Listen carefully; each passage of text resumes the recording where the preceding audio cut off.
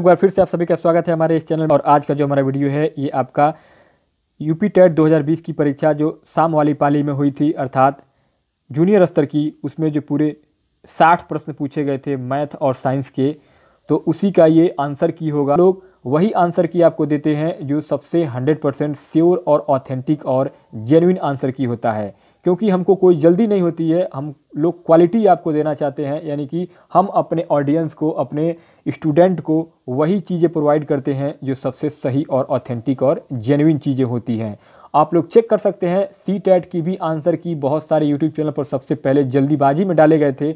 उनमें बहुत सारी कुछ कमियां थी, गलतियां थी, लेकिन द्वारा वही आंसर की एक दिन बाद डाला गया, लेकिन अच्छे से जांच परख करने के बाद ही डाला गया। दोस्तों देरी ना करते वीडियो स्टार्ट करते हैं। मैथमेटिक्स और साइंस का ये जो आपका पहला प्रश्न होगा 91 नंबर पर, और मेरे पास जो बुकलेट सीरीज है वो आपका बी है। ध्यान दीजिएगा, मेरे पास जो बुकलेट सीरीज है वो बी है, तो आप लोग क्वेश्चन मिलाते रहिएगा। 91 नंबर पर जो प्रश्न है गणित एवं विज्ञान का, उसमें पूछा रहा है कि कोई प्राकृतिक संख्या m के लिए गुणनफल m+2 m+4 हमेशा विभाजित होगा। तो दोस्तों इनमें जो आपका सबसे सही विकल्प होगा पहला हो जाएगा 3 से। 92 नंबर पर जो प्रश्न है, यदि 9/7 पर पावर 3 × 49/81, तो ये जो दिया गया है लास्ट में, तो x का मान ज्ञात करना है। तो 92 नंबर के प्रश्न में आपका सबसे सही विकल्प हो जाएगा तीसरा, यानी कि 6। 93 नंबर पर जो प्रश्न पूछा गया, एक छाता 2 विभिन्न रंगों के 10 त्रिभुजाकार कपड़े के टुकड़ों को सीलकर बनाया गया है। प्रत्येक टुकड़े का माप 20 सेंटीमीटर, 50 सेंटीमीटर, 50 सेंटीमीटर। छाता बनाने के लिए प्रत्येक रंग के कितने कपड़े की आवश्यकता होगी? तो दोस्तों 93 नंबर के प्रश्न में हल करने पर जो सबसे सही विकल्प होगा आपका तीसरा हो जाएगा 1000√6 वर्ग सेंटीमीटर। 94 नंबर पर जो प्रश्न है, यदि द्विघात समीकरण ax² + bx + c = 0 का एक मूल दूसरे मूल का व्युत्क्रम हो तो निम्नलिखित में से क्या सही है? तो दोस्तों 94 नंबर के प्रश्न में हल करने पर सबसे सही विकल्प होगा आपका पहला हो जाएगा a = c। 95 नंबर के प्रश्न, एक मूलधन साधारण ब्याज की दर से 10 वर्षों में अपने का दोगुना हो जाता है, ब्याज की दर ज्ञात कीजिए। तो दोस्तों 95 नंबर के प्रश्न में सबसे सही विकल्प होगा तीसरा, यानी कि 10%। 96 नंबर पर जो प्रश्न है, यदि पेड़ पर बैठी B1, B2 और B3 तीन प्रकार की चिड़ियों में 3:7:5 का अनुपात हो तथा चिड़ियों B2 की संख्या चिड़िया B1 की संख्या में अंतर संख्याओं 9 और 7 के गुणज की कोई संख्या भी हो, तो पेड़ पर बैठी चिड़ियों की कम से कम संख्या होगी। तो दोस्तों 96 नंबर के प्रश्न को हल करने पर आपका चौथा विकल्प से हो जाएगा 945। 97 नंबर का प्रश्न है, यदि x = 2 - करणी में 3 - पर घात 1 हो तो तब x³ - 2x² - 7x + 5 का मान जो होगा 97 नंबर के प्रश्न में हल करने पर आपका चौथा विकल्प से हो जाएगा, अर्थात 3 आएगा। 98 नंबर पर जो प्रश्न है, यदि 10/3 a + 1 का एक पूर्ण वर्ग संख्या हो तो a में कम से कम अंकों की संख्या होगी। तो आपका 98 नंबर के प्रश्न में सबसे सही विकल्प होगा दूसरा हो जाएगा, यानी कि 4। 99 नंबर पर जो प्रश्न है, पिता और पुत्र की वर्तमान आयु का योग 68 वर्ष है। 8 वर्ष पूर्व उनकी आयु का अनुपात 12:1 तथा 4 वर्ष बाद उनकी आयु का अनुपात क्या होगा? तो दोस्तों 99 नंबर के प्रश्न में सबसे सही विकल्प होगा आपका पहला हो जाएगा 15:4। 100 नंबर पर समीकरण है, समीकरण abx² = a² + b² + 2abx - 1 के मूलों के व्युत्क्रम का योग जो होगा। तो दोस्तों 100 नंबर के प्रश्न में सबसे सही विकल्प होगा आपका चौथा हो जाएगा, यानी कि 1। 101 नंबर पर प्रश्न है, यदि किसी गोले की त्रिज्या में 50% की वृद्धि की जाए तो इसके पार्श्व क्षेत्रफल में कितने प्रतिशत की वृद्धि होगी? तो दोस्तों 101 नंबर के प्रश्न में सबसे सही विकल्प होगा पहला हो जाएगा 125%। 102 नंबर पर प्रश्न है, रेखाएं x = 1 और y = 1 के प्रतिच्छेद बिंदु का निर्देशांक होगा। तो 102 नंबर के प्रश्न में जो सबसे सही विकल्प होगा आपका दूसरा हो जाएगा 1 और 1। 103 नंबर पर जो प्रश्न है, यदि दो धनात्मक संख्याओं का समांतर माध्य तथा गुणोत्तर माध्य क्रमशः 5 तथा 3 है तो संख्याएं ज्ञात करो। तो दोस्तों 103 नंबर के प्रश्न में जो सबसे सही विकल्प है आपका पहला हो जाएगा 9 और 1। 104 नंबर पर जो प्रश्न है, दो घनों के आयतनों का अनुपात 27:64 है तो इसके संपूर्ण पृष्ठों के क्षेत्रफल का अनुपात क्या होगा? तो दोस्तों 104 नंबर के क्वेश्चन में सबसे सही विकल्प होगा आपका दूसरा हो जाएगा 9:16। 105 नंबर पर जो प्रश्न है, यदि x/4 धन x 1/x/4 = 14 हो तो x/3 धन x1/x³ का मान है। तो दोस्तों 105 नंबर के क्वेश्चन में हल करने पर आपको जो सबसे सही विकल्प होगा वो आपका चौथा हो जाएगा ABC। 106 नंबर पर जो प्रश्न है, यदि त्रिभुज ABC के अंतःवृत्त का केंद्र O हो और कोण BOC = 110 डिग्री हो तो कोण BAC का मान होगा। तो दोस्तों इसको हल करने पर आपका पहला विकल्प से हो जाएगा 40 डिग्री। 107 नंबर पर जो क्वेश्चन है, यदि किसी संख्या के 75% में 75 जोड़कर वही संख्या प्राप्त हो जाए तो वह संख्या क्या होगी? तो दोस्तों 107 नंबर के क्वेश्चन में जो सबसे सही विकल्प होगा वो आपका चौथा विकल्प से हो जाएगा, यानी कि 300। 108 नंबर पर जो क्वेश्चन है 2 पर घात 50, 3 पर घात 40, 4 पर घात 30 तथा 5 पर घात 20 में सबसे बड़ी संख्या होगी। तो दोस्तों 108 नंबर के क्वेश्चन में जो सबसे सही विकल्प होगा वो आपका पहला हो जाएगा, यानी कि 3 पर घात 40। 109 नंबर पर जो क्वेश्चन है ए बी एक वृत्त का व्यास है और ए बी सी डी उसके भीतर का चक्रीय चतुर्भुज है यदि कोण ए सी डी बराबर 40 डिग्री हो तथा कोण बी ए डी का माप होगा। तो दोस्तों 109 नंबर के क्वेश्चन में जो सबसे सही विकल्प होगा आपका चौथा हो जाएगा 50 डिग्री।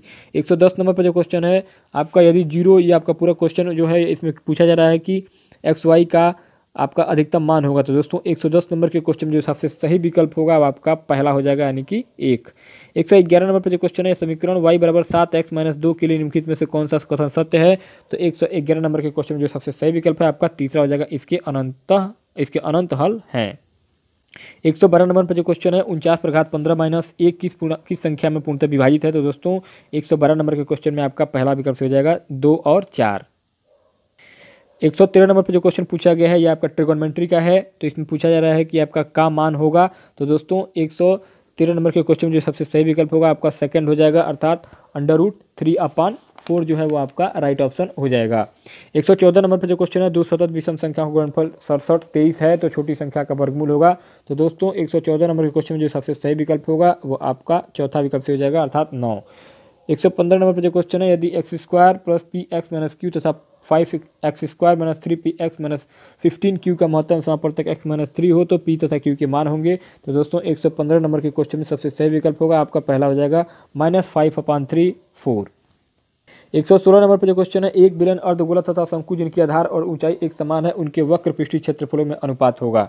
तो दोस्तों 116 नंबर के प्रश्न में आपको जो सबसे सही विकल्प होगा वो आपका चौथा विकल्प से हो जाएगा, अर्थात √2 संबंधे √2 संबंधे 1। 117 नंबर पर जो क्वेश्चन है यदि 15% लाभ और 15% हानि का अंतर 450 रुपया हो तो क्रय मूल्य क्या होगा। तो दोस्तों 117 नंबर के क्वेश्चन में आपको जो सबसे सही विकल्प होगा वो आपका पहला हो जाएगा 1500 रुपया। 118 नंबर पर जो क्वेश्चन है यदि त्रिभुज ABC एक समद्विबाद त्रिभुज है जिसमें कोण ABC बराबर 90 डिग्री हो तब कोण ABC के बारे में सत्य कथन है। तो दोस्तों इनमें जो आपका सबसे सही विकल्प होगा, अर्थात 118 नंबर के क्वेश्चन में जो सबसे सही आंसर होगा आपका चौथा विकल्प हो जाएगा AC² बराबर 2AB²। 119 नंबर पर जो क्वेश्चन है यदि कोई व्यक्ति किसी वृत्ताकार पथ का 4/5वां भाग m मिनट में तय करता है तब उसी चाल से उस पूर्ण पथ की पर एक परिक्रमा करने में व्यतीत समय होगा। तो दोस्तों 119 नंबर के प्रश्न में आपका पहला विकल्प हो जाएगा 5m/4 मिनट। 120 नंबर पर जो प्रश्न है यदि x + y बराबर 2z हो तो x/x-z प्लस z/y-z का मान होगा। तो दोस्तों 120 नंबर के क्वेश्चन में जो आपका सबसे सही विकल्प होगा वो आपका पहला विकल्प सही हो जाएगा, अर्थात 1। 121 नंबर पर जो प्रश्न है और विज्ञान का जो प्रश्न है निम्नलिखित में से कौन सा विटामिन हार्मोन की तरह कार्य करता है दोस्तों। तो 121 नंबर के क्वेश्चन में जो आपका सबसे सही विकल्प होगा वो आपका दूसरा हो जाएगा विटामिन डी। 122 नंबर पर जो प्रश्न है 5 जगत वर्गीकरण विधि के अनुसार बैक्टीरिया और नील हरी सवाल को सम्मिलित किया गया है। तो दोस्तों आपका इनमें जो सबसे सही विकल्प होगा यानी कि 122 का सबसे सही विकल्प होगा आपका तीसरा हो जाएगा पादप में। 123 नंबर पर जो क्वेश्चन निम्न में कौन सा उत्तक है दोस्तों, तो यह है आपका पहला हो जाएगा रक्त। 124 नंबर पर जो क्वेश्चन है अंडजनन की प्रक्रिया में जो हार्मोन अधिकतम होता है उसका नाम होता है दोस्तों आपका 124 नंबर के क्वेश्चन में पहला हो जाएगा एस्ट्रोजन। 125 नंबर पर जो क्वेश्चन है हिपोकैम्पस एक क्या है। तो दोस्तों हिपोकैम्पस जो है वो आपका 125 नंबर के क्वेश्चन में आपका मीन है, मछली है।